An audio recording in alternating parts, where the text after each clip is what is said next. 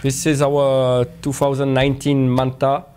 We have a hard time because we have really good boards to get better boards, but I can tell you on what we are working. On the 61, we are working on getting a little bit more top speed, but also gaining a lot on pointing.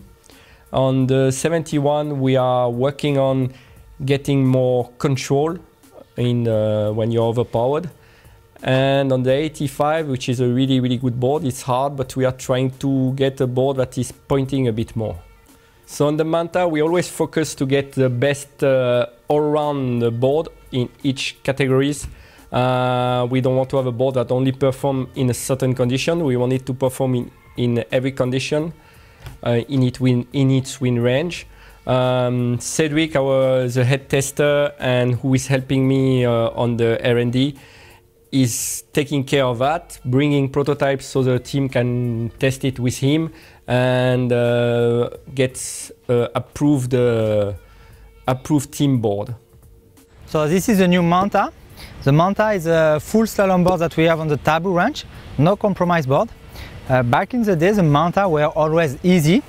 This is a good sign, but now we are going for fully aggressive board, no compromise. So we work again on the rocker line to have the best compromise between power and speed.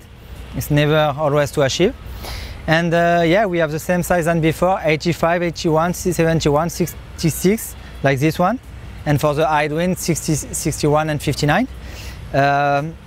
What can I say there is that these boards are fast and super easy to control, so this is what we want when you are on the race on the middle of other guys.